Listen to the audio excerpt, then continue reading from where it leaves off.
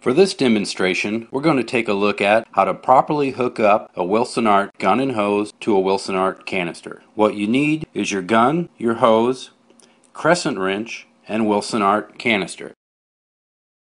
The first step is to tighten the thumb wheel by moving it towards the trigger to eliminate accidental discharge. Then make sure the nut is tightened, either by hand or with the crescent wrench. Next, we want to connect the hose to the gun. We connect the part with the smaller hole to the gun. Now we want to make sure the connection is tightened. A crescent wrench must be used to make sure the hose is properly connected to the gun. Our next step is to connect the hose to the canister after making sure the valve is free of debris.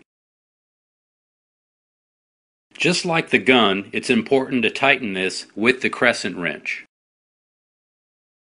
Now we're ready to open the canister valve.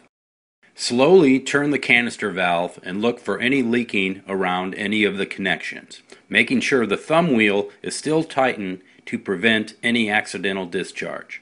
And now we're ready for our test spray, and the thumb wheel can be adjusted for your desired pattern.